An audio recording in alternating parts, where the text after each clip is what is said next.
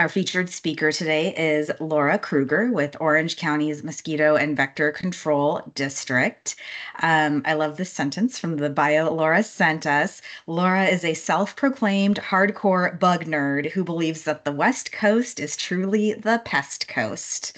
She is a board certified entomologist with a medical and veterinary specialty and a vector ecologist. Laura began her career as an entomologist slash technical trainer with Western Exterminator Company, and she's worked with the California Department of Public Health in the vector-borne disease section, and she's licensed as a California Pest Control Advisor, qualified applicator, and certified vector control technician. She specializes in the control of mosquitoes, fleas, and rats, including application rate determination, monitoring for resistance, and calibration of spray equipment. She's also an instructor at the West Coast Rodent Academy, and I understand there is an upcoming session of That's right. that. So making a plug for it. Yeah, I'd love to hear a little more about it if you have that info, Laura. And is an independent pest management consultant. Laura received her Master's of Public Health from Yale University and a BS degree from University of Michigan, Ann Arbor. And today we'll hear Laura present on IPM approaches to manage mystery bites. And so we'll hear that module and pause for some questions and discussion, and then we'll hear a module on pest control issues associated with homeless encampments. So I'll pass it right over to you, Laura. Thanks for being here.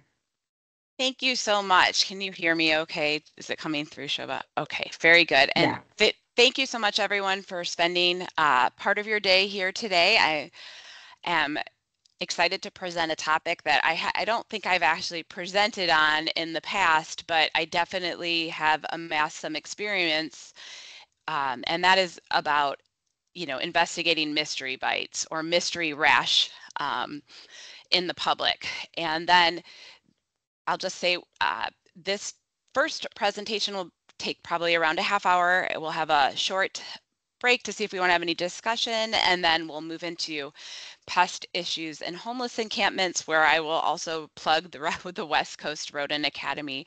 But once again, thank you for having me here today. And I was looking at the list of attendees, and I see some familiar faces, or at least see your names there, people that I've worked with in the past. Previously, as Shobha mentioned, I was employed by Western Exterminator Company and also the California Department of Public Health Vector-Borne Disease Section. And I have now been at the Orange County Mosquito and Vector Control District for, excuse me, for 16 years, which has gone by very quickly, I'm happy to say. And the mission of the Orange County Mosquito and Vector Control District is to educate and protect the people of Orange County from vectors, and also to prevent vector-borne diseases in an environmentally responsible manner. And we do cover the entire county of Orange. We are a special district. Our Board of Trustees is comprised of 35 members, 34 from the cities of Orange County and 1 from the county at large. And the Board of Trustees has voted so that we provide service for mosquitoes, rats, fire ants, filth flies, flea-borne typhus, limited flea control, but we do respond to flea-borne typhus, as well as maintaining a surveillance program for rodent pathogens and also for tick pathogens. We're all probably have watched some real bad TV starring people who live in Orange County, but Orange County is, of course, south of Los Angeles County. We are a large county. Our population is 3.2 million people, and we are the second most densely populated California county after San Francisco. Our most dense neighborhoods have about 35,000 people per square mile. And so although Orange County is sometimes described as being suburban, it really is mainly dense urban, especially along the northern border with Los Angeles County. And in sharing this presentation with a few members of my lab yesterday, it was decided I should have this content warning. And that is that this presentation contains images and maybe topics that could be considered upsetting, including filth, bugs, skin, rashes, blood, feces, glue boards, bed bugs, homeless encampments. And then my lab mates suggested I add politics, bad graphs, and questionable rash photos. So those all were added to the content warning yesterday afternoon. So consider yourself warned for the bad graphs especially.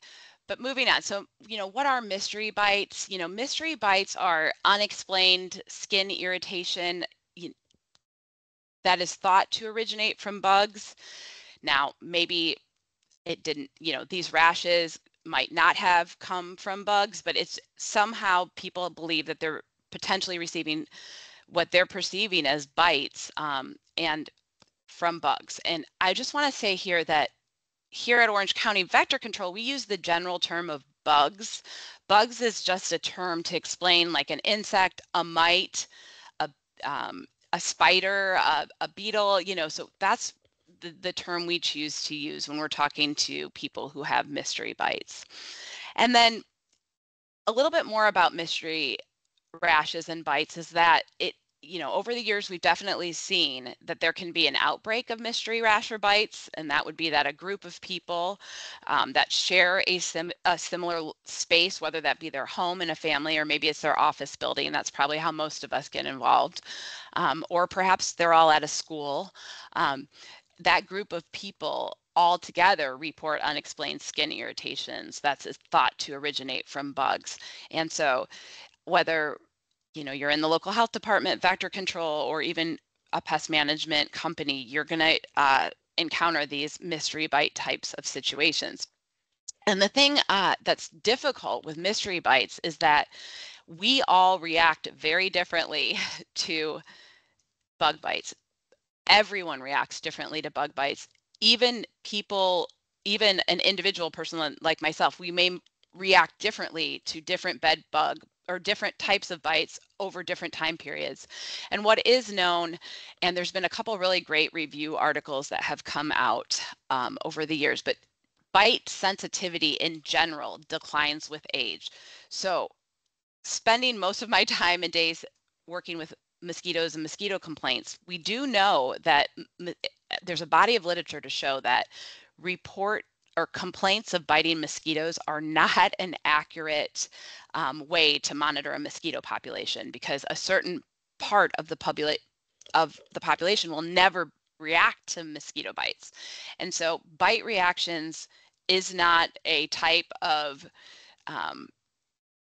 disease surveillance or abundance indicator for any pest in general. Mosquitoes, sometimes we have landing rates, but in general, there's nothing to do with bites.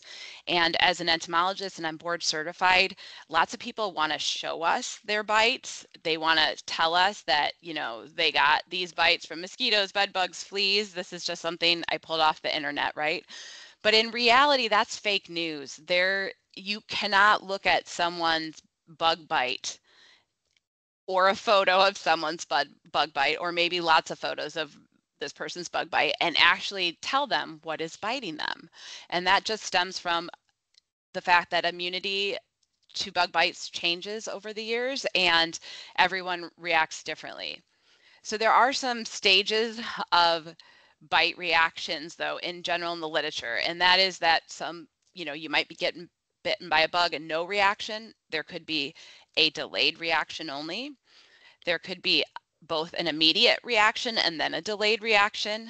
There could be an immediate reaction only, and then stage 5 would be no reaction. So what we see is people process through these 1 through 5 stages over their lifetime of having either no reactions, delayed reactions, intermediate and delayed reactions, or no reaction at all.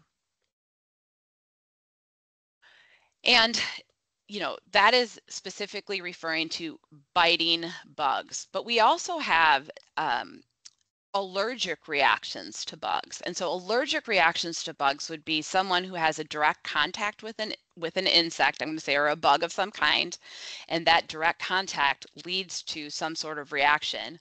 Or there could be some sort of accidental exposure, and that's what we normally see when there's an infestation of small things like mites.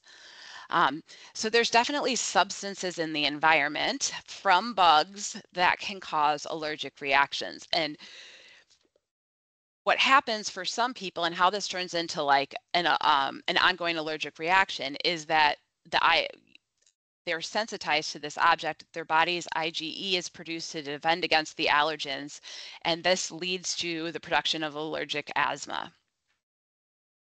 And there's been also, this is a really great study. It was reported cases and diagnostics of occupational insect allergy, and it came out in 2023. And this was a group who was looking at people who have to work with bugs because their job demands it. And what they were able to do is review previous scientific literature and find out that there are 10 insect orders that are known to produce contact allergic dermatitis.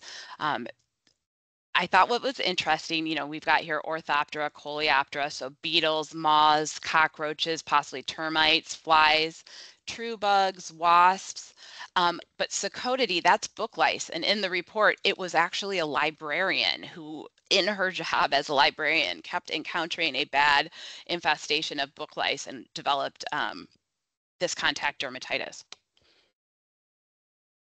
But we do know there's other things with bugs that, besides just touching them, it's their feces, exoskeletons, scales, wings, even their venom themselves, as well as saliva, can all produce allergic reactions.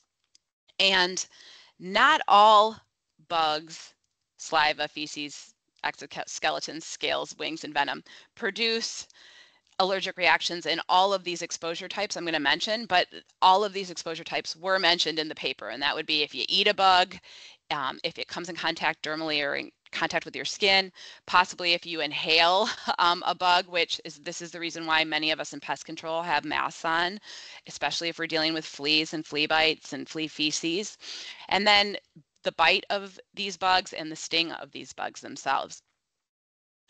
So I just mentioned that because in Orange County, and we published this last year in 2023 in the Mosquito and Vector Control Association annual proceedings, is we had an outbreak in a school of people reporting bites, and they were reporting that you know, all the kids were playing outside and that they were coming into contact with them.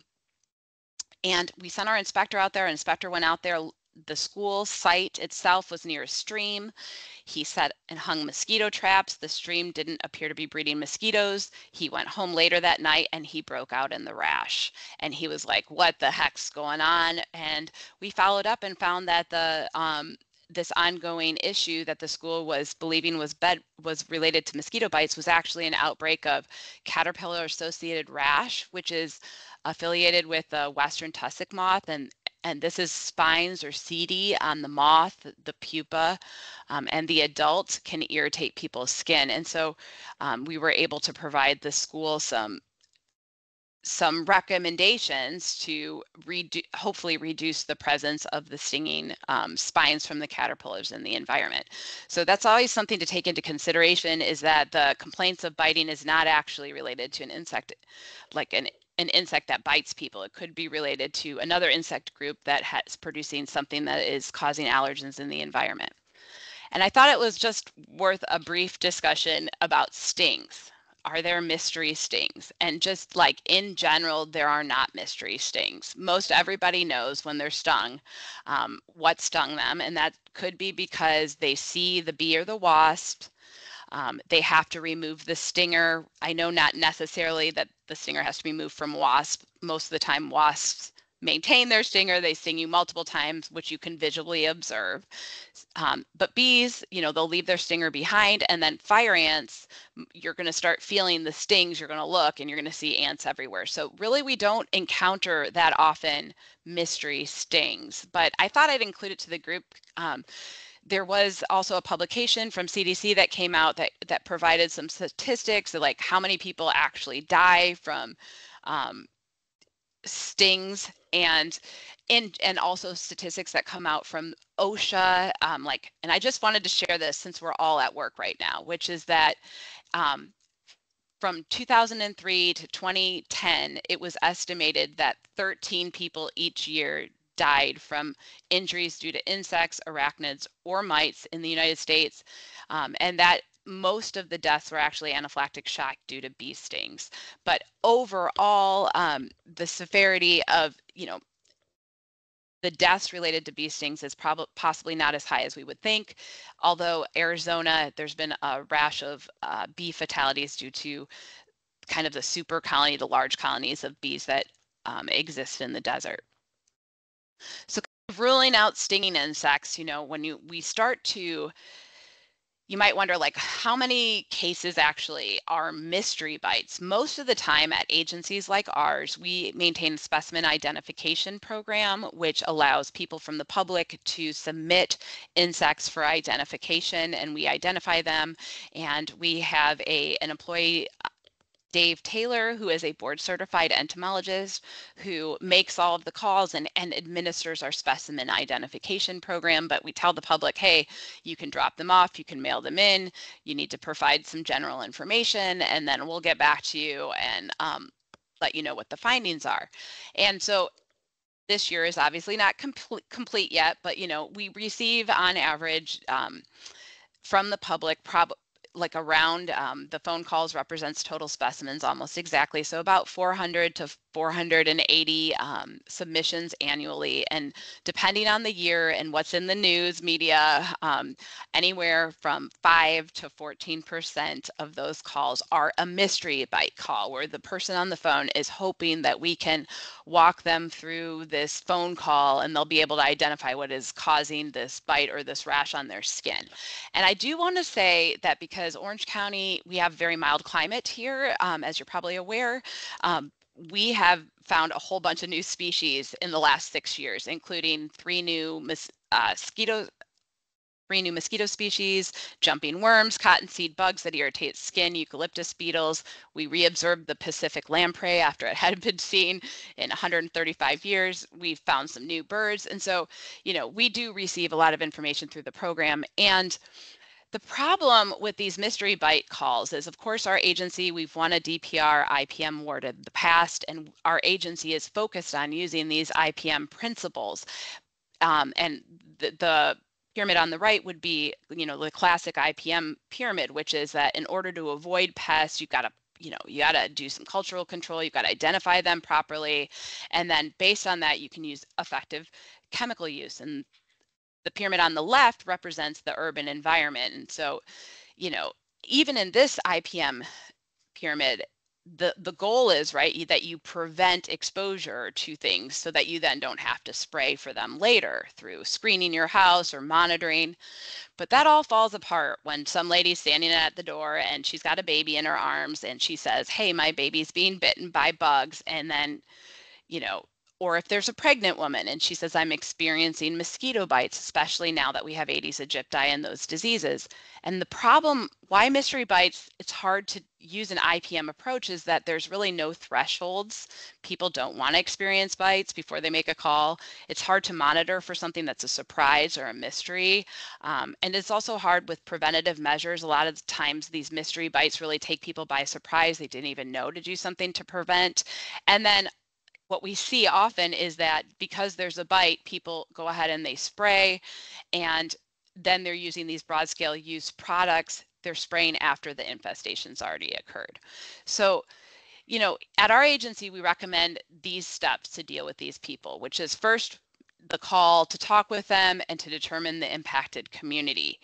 And during the call, what we're trying to do is get the person to give this detailed history and share with us, bites, when these bites were occurring and how they were occurring over time. And so for our standard blood feeding pests like bed bugs and lice, they reproduce with human blood. They don't have wings. We would expect that over time the population would keep increasing and that over time there would be more of those bugs. Now, we do have some blood feeding pests like rat or bird mites that do not reproduce on human blood. You'll see this question later. Rat and bird mites need to reproduce on rat or bird blood. Pigeon flies, bat bugs, even fleas, they can feed on blood, but they're not necessarily going to reproduce on human blood. So a lot of these, we see a pulse of these bugs in the environment, and then over time they become less and less. And then we have some winged blood feeding pests like mosquitoes, deer flies, even some non-wing pests like possibly book lice, right? Where these pests are in the environment and they're kind of stable. Maybe there's some seasonality, but the people just kind of report having these bites occur maybe, at this time of year, or they go away and then they come back. And so conducting the interview with them on the phone is really important to determine, is it just their individual, is it just them? Is this going on in the community? Like trying to recreate what they're telling us. And then also during the phone call, we need to rule out delusionary parasitosis. So delusionary parasitosis is different than mystery bites. And that's because delusional parasitosis is actually a psychiatric condition. It has an ICD-10 diagnostic code. And so the thing with delusional parasitosis is that how you're dealing with one of these people is that they have a fixed belief system and they are not going to change their mind. So they believe they are infested with parasites, insects, bugs, maybe a species new to science, and they are going to refuse they're going to refuse to accept any sort of different explanation for the symptoms. So in terms of prevalence of delusional parasitosis, it's estimated it's 8 per 100,000 person years. So we could be dealing with in Orange County alone like 348 of these people at any given time. It's most common in females over the age of 60. Half of people who are diagnosed with delusional parasitosis also have depression.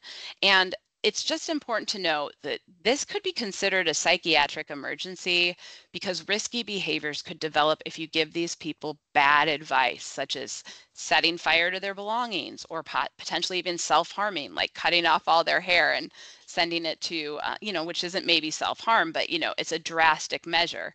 And literature says, too, you can kind of identify these people because they're the people who don't just turn in a bug taped to a piece of paper. They're turning in a huge bag of samples, and that is why you can even delete, the size or amount or quantity of samples can give you a heads up that you might be dealing with delusional parasitosis.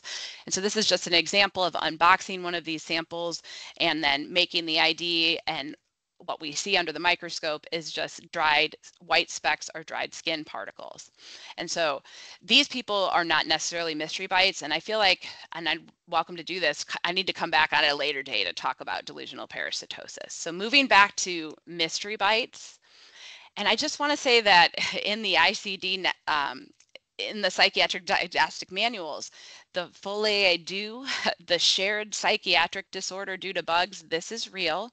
And what this is that if you do have a real insect infestation, perhaps others may or may not be impacted, but the fear or anxiety of being impacted by the bugs will cause others to then report bug bites. And what I thought was, and some of you may remember the major flea infestation in Oakland that shut down 2 schools in 2021 due to this issue. I thought it was interesting that in 1899 was the first time that this folie-à-deux, or the shared psychotic disorder, newspapers were running stories about kissing bugs in 1899. And then there's the report that there was this outbreak of people reporting kissing bug bites from all over. So just also to realize that if you're dealing with one of these mystery bites called, and there's, it's not just in a single home, it's at a school, you're going to get a lot of people reporting the bites, whether or not they're actually bitten. So of course, after we do our initial phone interview, we're asking them to collect the biting pest, because we are never going to identify a biting pest over the phone. We're going to ask the person to send it in or to save it and provide it to their pest control provider. Now, of course, vector controls, pest control offices have microscopes. You're going to need those microscopes if it's a mite or a smaller bug. But most of the time, and especially for Northern California, y'all are going to be dealing with the Aedes aegypti invasion. I know it's kind of just started. So Aedes aegypti is really what brought so many mystery bite calls to our district, because so many people were just not aware about the fact that Aedes aegypti mosquitoes can breed indoors. And so, at least in Southern California, and I know it's similar in Northern California, prior to Aedes aegypti introduction, you're dealing mainly with southern house mosquitoes or house mosquitoes, Culex mosquitoes, and these mosquitoes spend part of their life in water. They lay their egg raft on water and develop to a pupa and emerge as an adult all within less than 7 days in the summertime. And in Southern California, we have this cycle occurring in less than 6 days, the hottest times of year. And the main issue with the Culex mosquitoes is, of course, they can spread West Nile virus, which is a disease primarily associated with birds. And as a California Department of Public Health reports that as of last week, this is a very low activity year for parts of California. There have been 63 West Nile virus cases reported and 6 deaths. But once the Aedes mosquitoes come to town, the reason why they produce all these mystery bite calls is because they bite during the day, they nibble feed, they have the ability to bite multiple people over the course of a day. They then lay their eggs individually, which can be left viable for years if they are in a shaded space. And so it's really the egg bank left behind on pots and garbage and filth and other things in people's backyard that might be nicer. I don't know, I should say something nice, like, I don't know, kids' toys. Um, it's just yard junk, and it can leave behind these eggs that then when the containers refill with water. The thing with the Aedes aegypti mosquitoes, they can spread disease, at least in Southern California. Los Angeles County reported yesterday the 4th location in the county with local transmission of dengue fever. So you guys, it's coming for you. It's going to happen. It's happening in Southern California now, and it's going to happen in Northern California in the future.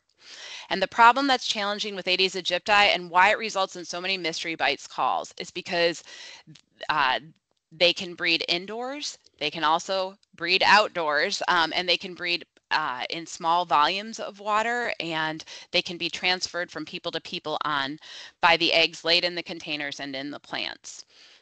As for dengue fever transmission, as I mentioned, it's coming, and we'll just leave it at that for now. The problem why so many mystery bites come after Aedes aegypti enters is these indoor standing water stations. These are all things I've seen with my own eyes. Mosquito breeding in the water reservoir of Keurig, especially in office buildings, the water at the bottom of the toothpaste, toilet brushes, shop vacs, cans that don't have the plastic in it, waste barrels. We also see a lot with mops. And then we've seen this frequently, which is if you have a bathroom or other facility not used regularly, you can get Aedes aegypti breeding in the pee, in the actual plumbing fixture itself. And so the key is, of course, flushing the water at least once every 7 days. Same thing with showers, shower drains indoors, and also for those of you health inspectors responding to restaurants, floor drains, major problem. Same thing as I said, shower drains, drains in the landscape around homes.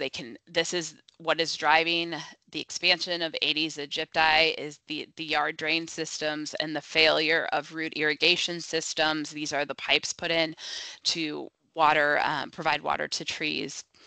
And then in commercial districts, there's always a layer of water above the grease trap, at the warehouse stocks. And so this all can produce water. A lot of times people are not aware of the water sources. And so at least in vector control, we can get our staff out there and provide additional assistance if we think that perhaps what they're experiencing is bites due to mosquitoes. But in reality, really thinking this through, probably the thing that we get a lot, maybe the most calls on is mystery bites in single family homes that eventually lead to people finding bed bugs. And so bed bugs, we wish it was this easy. You walk in your room and they're just sitting on your bed and you're like, okay, we got bed bugs, but it's just not that easy. And that's because bed bugs, they, just like other insects, they need to shed their skin to grow. And so in their life cycle, they hatch from the egg, and the first instar nymph is very small, and it could even be, it's not microscopic, but can be difficult for people to see. And so what you're actually coaching people on the phone to look for in these cases of mystery bites would be what I like to call like 3 signs of bed bugs, which would be the actual bug themselves, their cast exoskeleton from having to grow larger, and then also the blood spotting, which is the bed bug fecal material. So the blood spotting, I tell people on the phone sometimes, well, have you looked around your bed? And it's amazing to me how many people don't change their sheets that frequently, like almost never. And people who sleep with animals as well on their bed, you can get large amounts of detritus, can be harder to change the sheets, whatnot. But about a bed bug expels half the blood out of its anus on the way back to its hiding resting place. And so you'll get this speckling, or fecal speckling it's called. And I'll ask people, they'll say, oh yeah, I noticed some black pen spots on my mattress. And I'll say, well, did you put those pen spots there? Well, no. Well, how do you think they got there? Well, I don't know. Well, it's probably not pen spots. It's probably something else. You know, sometimes it's more obvious when you can get some of this bed bug spotting on the wall in this event. This is like a kid's room, and the kid was like squishing them every time they saw a bed bug walking up the wall, leaving behind like some very obvious spotting. But a lot of times spotting, until the infestation gets large, it might be, you know, on the seams of the mattress or in the box spring, in the folds. And so it does require some deep looking. Same thing with nightstands, same thing with looking at in, you know, the headboard area, and even behind the headboard, there can be a large accumulation of the bed bugs. And that's because bed bugs are mainly non-active during the day and are going to be feeding at night. And the third bug that drives a lot of mystery bite complaints, and it can be some frustrating ones, are fleas. And here in Southern California, it is flea season year round. If you live somewhere without a hard frost, you're going to be able to have flea development year round. And the issue with fleas is that we get bitten by the adult life stage, which is very irritating. And the adult life stage feeds on pets, but it is really the larvae. So I like to say fleas are like a butterfly, where they have an egg, a larva, and a pupa stage. And so a lot of people don't realize, they think, oh, I've gotten rid of the flea issue on my animal or in my backyard, but they're not realizing there's all these eggs, larvae, and pupa which are continuing to develop. And then those fleas are continuing to hatch out over time. And flea eggs are small, they don't stick to the host. I do want to say this, like for all of us who have pets, about 80% of us have a pet that has fur on it. If you have a pet with fur, the pet should be on flea treatment year round. And what happens is, if the pet gets fleas, the adult flea lays an egg. These eggs then fall off the fur of the host into the environment. And this is a picture of flea dirt. Looking at your pet, if you see flea dirt, that will fall off the pet into the environment, and it will be food to the eggs that will then hatch to larvae. The larvae then hatch and form like a pre-pupa, and then they form a cocoon stage. Sometimes the flea themselves covers themselves with a silken cocoon, which also has detritus from the environment. And that means that this life stage is almost impenetrable to insecticides. And so that's why when you have flea infestations, it's going to take a minimum of 2 services in order to get rid of the infestation. And some people say, well, what if I have just put my pet on flea control? Won't that get rid of the infestation? Studies have shown that it will get rid of the infestation, but it will take about 60 days. So if you're willing to wait that long, then you can just treat your pets only and not treat the environment.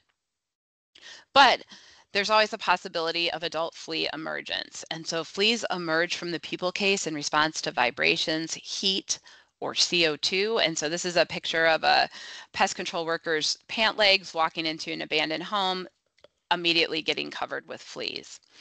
What can be frustrating about fleas and mystery bites is when someone in an office building believes that they're getting bitten by fleas, and you're in the office building, you're doing the inspections, there's no fleas there, but you come to believe that perhaps a coworker has a flea infestation in their own home and then is bringing the adult fleas into the building on their pants, or potentially someone who works in the workspace is feeding animals outside of the workspace, and as employees are walking into the workspace are picking up adult fleas. So basically, when it comes to fleas, you always need to have an animal present in order to get the cycles of fleas going. And the worst infestations are if someone has like a nesting animal in their backyard, like a nesting possum, it gets hit by a car. What happens is all the rest of the developing eggs, larvae, and pupa will start to emerge on the property. And so these people will be very confused because they don't own pets. And based on flea development and life cycle, 60 days, those fleas will continue to emerge from a nest site if an animal does not return back. And this could be an issue, at least in Southern California, and it's coming for you Northern California, because of flea-borne typhus. Typhus is a serious illness. It's transmitted by fleas that can be found on pets and also backyard wildlife like possums, skunks, raccoons, feral cats. And the best way to protect yourself is to limit animal nesting on properties and limit feeding of animals and animal nesting at work sites, and then protect yourself when removing dead animals. But urban wildlife can really play host to a large number of fleas. And we know that it's possums have the most fleas. This holds up in Northern and Southern California.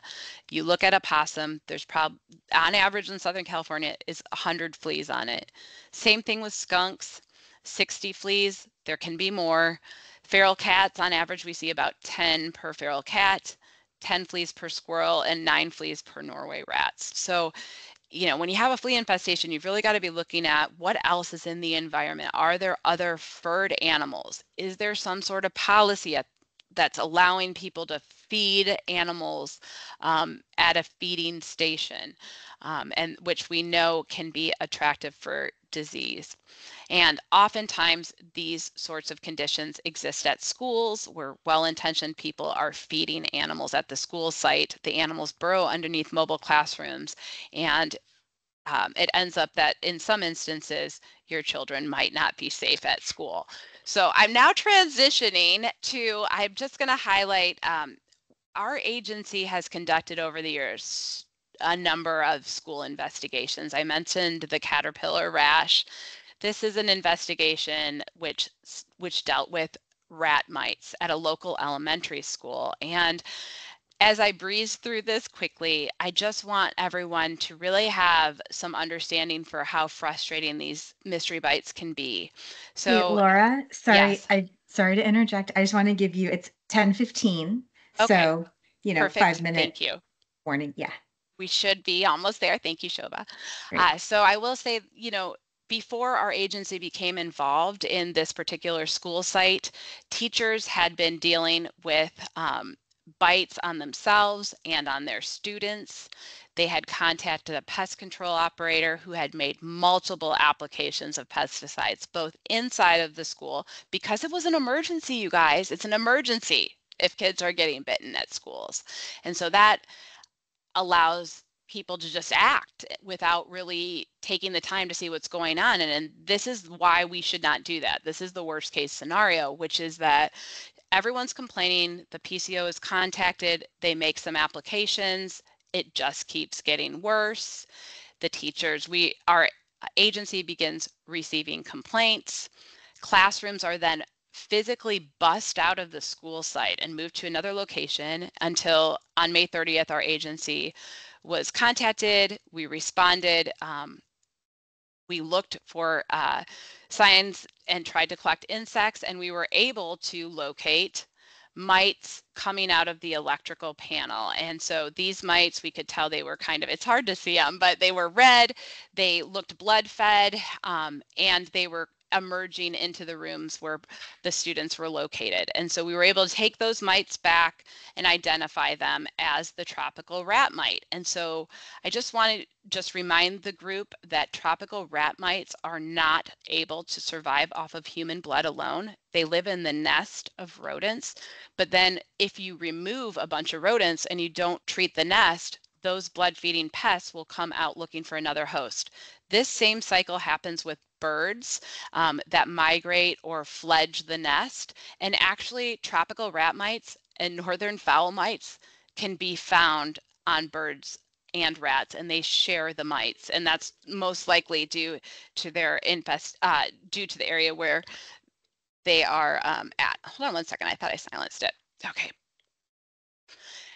So there was a lot of coverage of the Villa Park and the media experience that happened at this school site, and it really illustrated how bad communication at a school site can lead to lots of problems for students and staff. This is just a map of this Villa Park Elementary School, and rats were found in 65% of the classrooms, and rat mites were found in a number of classrooms. And you might wonder, like, how can it get that bad that all of these teachers were seeing rodent activity and nothing was done about it? And I think it speaks to the larger issue of mystery bites, which is, we all know from pest control, every job is a custom job. And oftentimes the worst pest problems are related to the worst communication problems internally as well. And so by figuring out the target pest at Villa Park Elementary School, and then by actually collecting it and going around and conducting control, we were able to stop the bites on both the kids and students. And thankfully, this infestation occurred in May. School was out for the summer, and the school was able to be cleared for students to return in the fall. And so I just will share, we've tried at Orange County Vector, we tried to publish a number of papers about this phenomenon. Your children might not be safe at school, an outbreak of biting rat mites. We also have another one, vector control, we might have a problem. This was at biting mites that were associated with wood chips at a local elementary school. And so if you'd like more information about those, you can refer to those publications. So we do recommend, and take that detailed history from people who are reporting these bites or rashes, determine the impacted community, identify the target pest, and initiate a pest sighting log so that someone at the facility or even in the home can kind of record when people are bitten.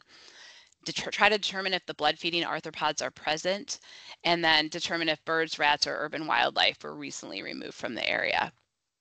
And then for delusional parasitosis, those are really best referred to their physician for follow-up. And then depending on where you work or what sort of recommendations you can recommend habitat modification or pesticide application.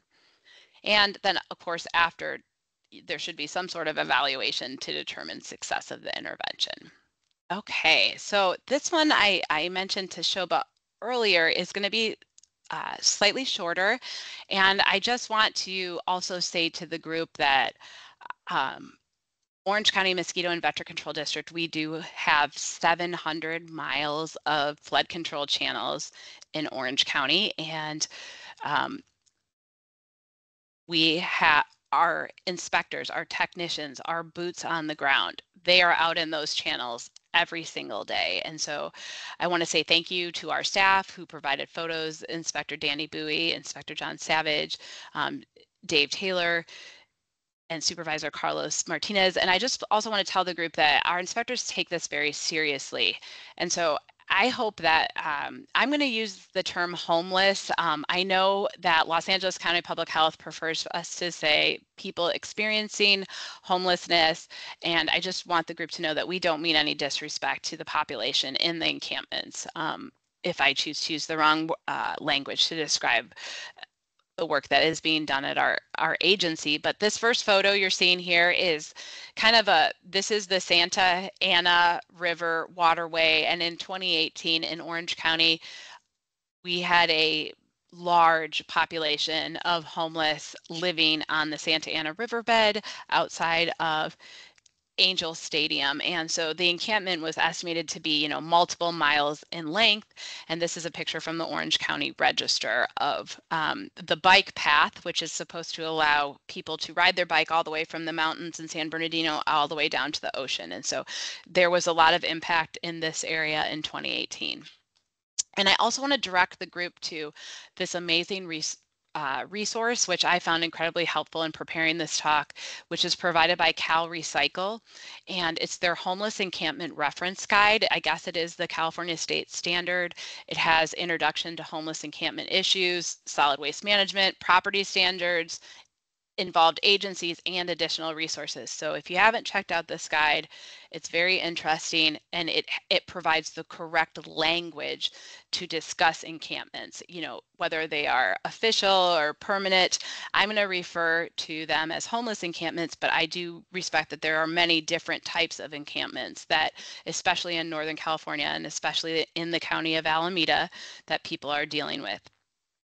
And in interviewing our staff who are in and out of the flood control channels, I will tell you that, on July 25th, when Gavin Newsom ordered state agencies to move homeless people outside of camps through his executive order N-124, and in that order, it says, whenever feasible, site assessment in advance of removal operations to determine whether an encampment poses this immediate threat to life, health, safety, or infrastructure, such that exigent circumstances require immediate removal of the encampment. And so this was the first time, any direction, to our knowledge here at Orange County Mosquito and Vector, we had been making this argument for years that some of these encampments in these flood control channels were really impeding water flow, and we were not able to work successfully to have that mitigated. But our boots on the ground have said that, actually slightly before this official executive order, that we have seen conditions change here in Orange County for the better. And that has to do, of course, with when you're thinking about homeless encampments and pest issues. One of the things that you want to consider is, like, how long has the encampment been there? And the longer the encampment has been there, the more food, shelter, harborage is available for pests, primarily rodents. And now our agency, we do have a best management practice booklet, which is our mosquito control and stormwater BMPs. And so in this booklet, this is the minimum requirements that our agency asks from the other agencies involved in stormwater conveyance, so that we can keep the water moving and so that our people can get in there and make mosquito control treatments. And a lot of what we have is based on what CDPH has produced. And I think I saw Dr. Marco Metzger on this call earlier. And so he also produced this minimizing vector production and stormwater management and treatment structures document. So there's all of this document saying what the flood control channels should be looking like in order for water to be moving or for access for the local mosquito and vector control to make treatments. And I just want to remind everyone that, water is probably one of the most regulated substances in the world, and definitely here in California. And so our agency does hold all permits necessary to deal with flood control agencies. But ultimately, it is private access permits. Something that can be challenging is getting access to some of these areas where encampments are and getting permissions from local landowners in order for us to conduct these assessments and then work through our internal procedures and then our procedures with other external agencies in order to get issues addressed. So how our agency has chosen over the last 4 years to move forward with addressing some of the homeless encampment issues in the sources that produce mosquitoes is by using our vector reduction program. And I will put in the chat a link to this, but the vector reduction program was created in conjunction with our district's CEQA requirement. And so it identifies guidelines, establishes guidelines for identifying significant vector sources. So just looking at a homeless encampment, a tent in a flood control channel, that may be inconvenient for inspectors, but what we're looking for to take it to this next level of declaring it a significant vector source is something that actually would lead to the production of actual vectors like mosquitoes, rats, fire ants, or flies.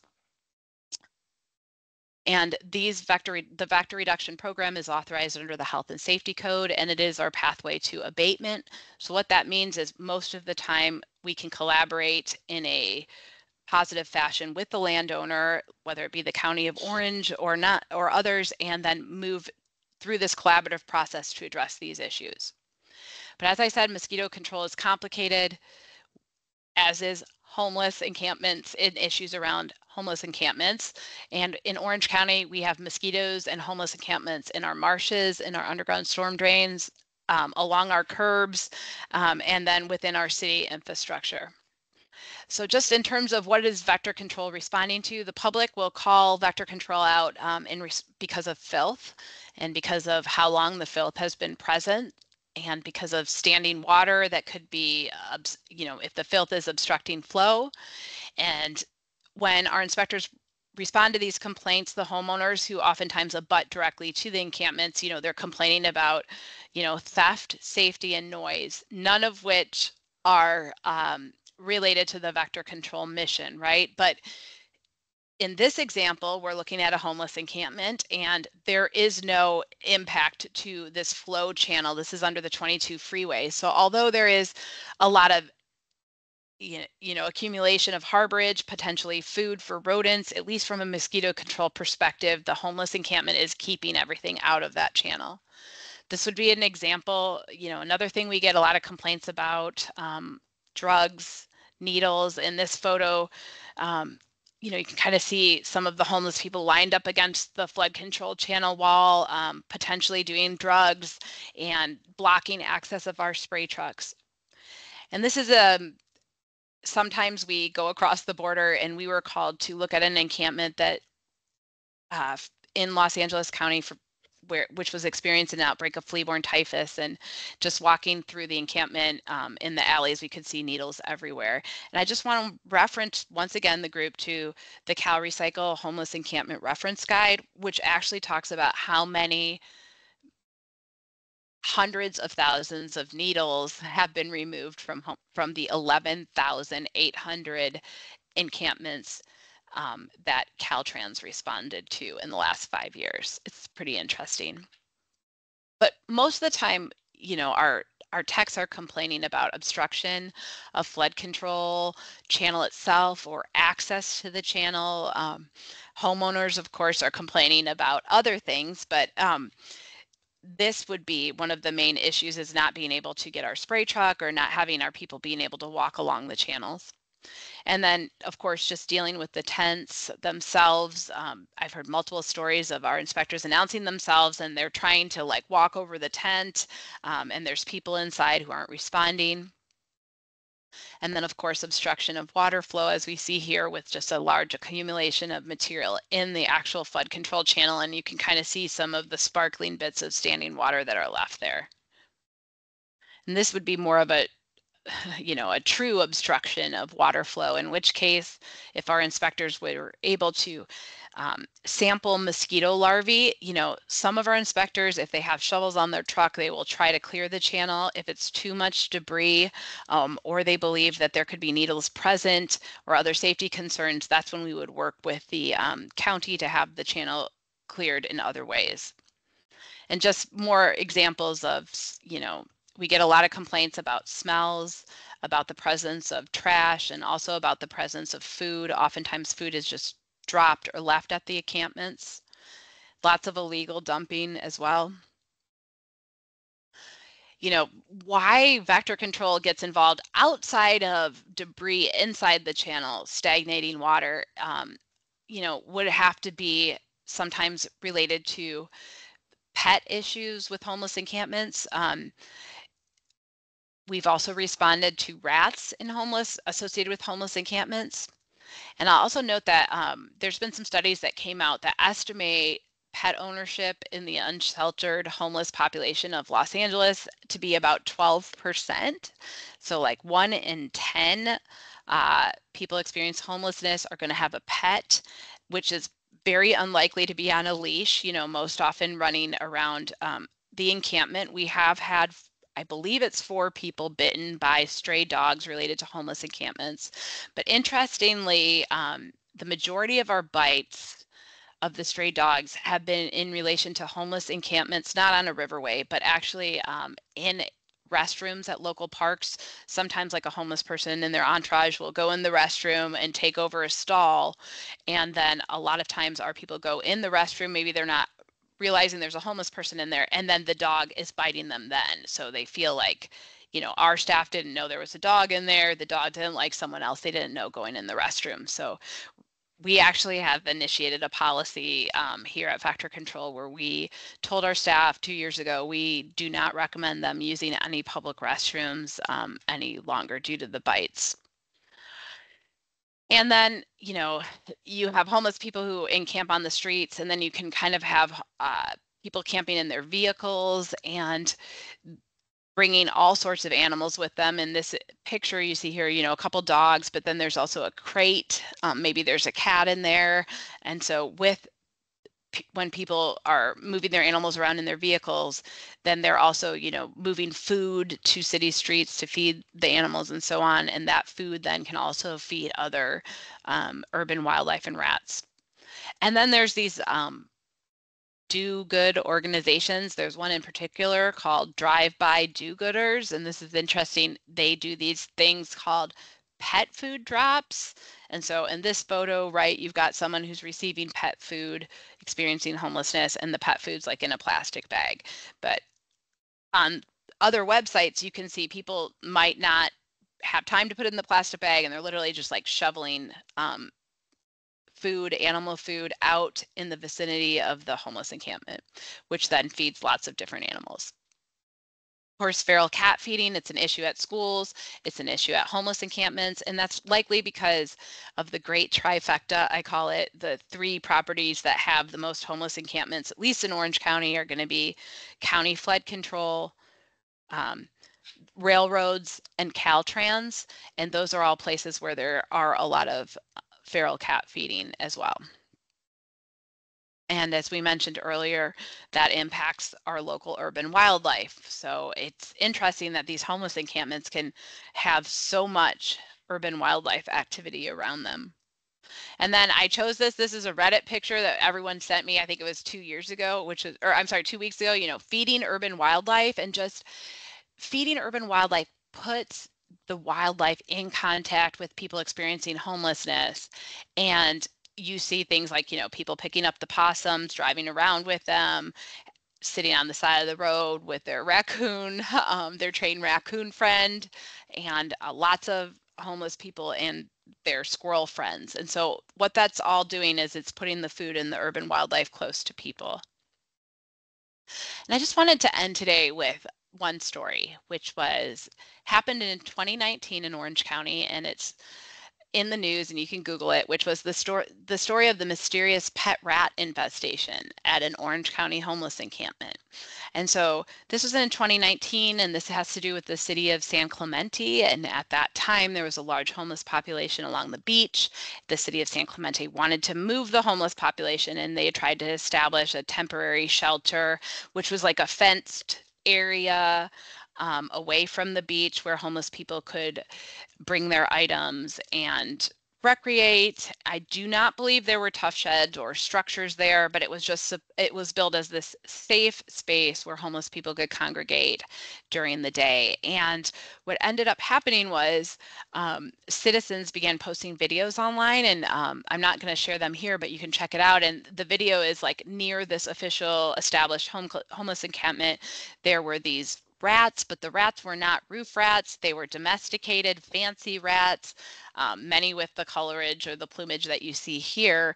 It kind of looked like someone had purchased rats and then brought them to the homeless encampment to say that the homeless encampment had a rodent problem. And that, in fact, is exactly what happened. Our inspectors went out. They were able to literally pick up with gloved hands the pet rodents that were wandering in this area and like put them in a container and bring them to the local animal care shelter to adopt out. But I think it just goes to show how it is necessary to investigate pest control issues near homeless encampments. There's a lot of rumors, people spread fake information. And so by being able to go to the site and determine if the pest is present, then that can obviously, help direct resources to where they're needed. And I will say, this is my pitch for the West Coast Rodent Academy. This takes place twice a year. It's taking place next week, October 9th through the 11th at UCANR South Coast Research Station. It is sponsored by the Pest Control Association of California and also the South Coast Research Plaza. And so I'd invite anyone to check that out. And we specifically go through guidance for dealing with rodents, whether it be at homeless encampments or if it's in someone's car or vehicle, according to published guidelines. And, you know, we definitely know that homeless encampments come with rats. It's because of the filth and the sanitation issues, of course. It's been well documented in the city of Los Angeles in response to an ongoing typhus outbreak. And so rats and other vermin infest LAPD downtown station, sparking anger among officers. And the picture caption says, as at least one, but as many as 3 LAP detectives at the downtown station have contracted the strain of bacteria that causes, it says typhoid fever. They were trying to say typhus, though its origin is unknown. And then, you know, Skid Row in general is an area of Los Angeles County which has been home to homeless people since the 1930s. And it has also developed an ongoing flea-borne typhus issue. And it is those piles of trash that leads to rats being able to feed on it. And this is data from Los Angeles County Public Health, which shows that there are outbreaks in the wholesale district and downtown LA and Willowbrook, which were related specifically to homeless encampments. And I'll remind the group of the San Diego A hepatitis outbreak in 2017, and this was a outbreak primarily amongst the unhoused. There were 592 cases of hepatitis A, which resulted in 20 deaths and a declaration of a local health emergency. And that's why you see here a city worker or a contract city worker out there disinfecting the streets and just literally disinfecting the streets, trying to get rid of the high prevalence of hepatitis A.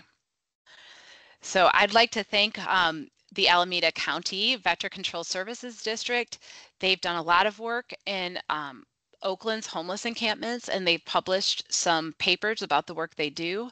And one of those papers is by Mooney et al. In the Vertebrate Pest Conference Journal, which is an overview of the district's operations around the Oakland's homeless encampments.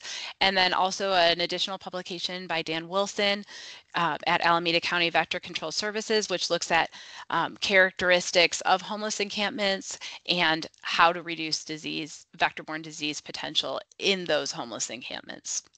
So I'd like to thank everyone for your attention today. And at this time, I'm willing to attempt to take any questions about pest issues in homeless encampments.